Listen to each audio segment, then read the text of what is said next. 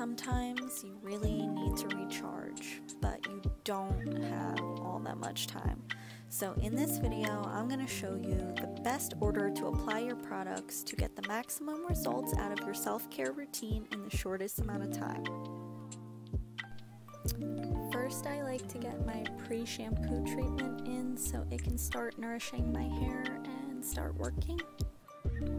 This one repairs damage and helps hydrate the hair, so I'm just getting that in and getting my hair out of my way so I can begin my first couple of steps of facial care.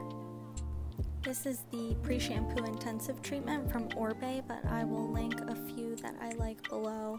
Pre-shampoo treatments are applied on dry hair and have numerous different benefits. And once I get my pre-shampoo treatment on, I can work on my face, lips, and teeth. So I like to brush my teeth first and then apply a whitening strip so it has a good amount of time to work. And once my strips are on, I like to apply a lip scrub. And I have about 15 to 20 minutes that I'm going to let my pre-shampoo treatment sit for, so that's the time I like to spend working on my face. I do a two-step cleansing with first a cleansing balm that I'm applying here and then taking off with a nice hot washcloth. It feels so good, opens all the pores, gets everything off my skin.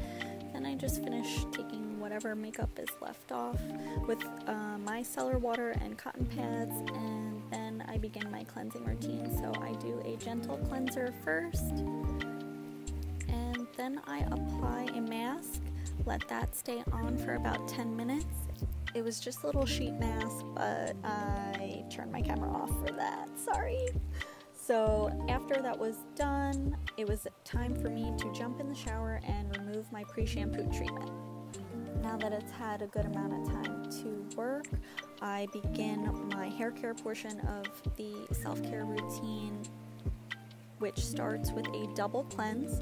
My first shampoo being a deep cleaning shampoo, my second shampoo being more specific to my current needs of my hair, and my mask or shine treatment going on last, depending on the time of year, the current state of my hair, whatever. I just clip it up, let it sit while I finish showering, and that's the final thing I rinse out so it has the most time to process.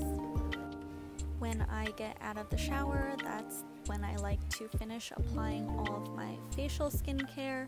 So I apply all of my serums, creams, eye cream, lip mask, do a little jade roller, and then slather my body in oil and cream while my skin is still wet to keep the most amount of moisture in.